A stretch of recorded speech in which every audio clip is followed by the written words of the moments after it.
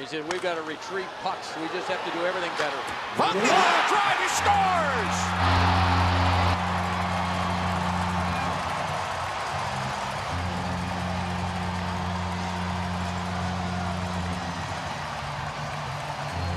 That's one way of doing it.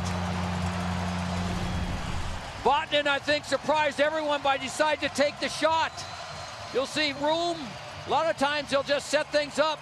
But Vatanen found a little bit of room and just took one hard step to his right. Watch him go towards the circle and then just blasted past Rinne. Yeah, and I'm not sure if this goes off the stick of the Nashville defender. We get a look right here at Josi. That may have ridden right up the stick of Roman Josi and fooling Pekka Rinne. Maybe this angle will show a little bit better. Awfully hard to tell, but just that stick being there may have fooled Rinne just enough.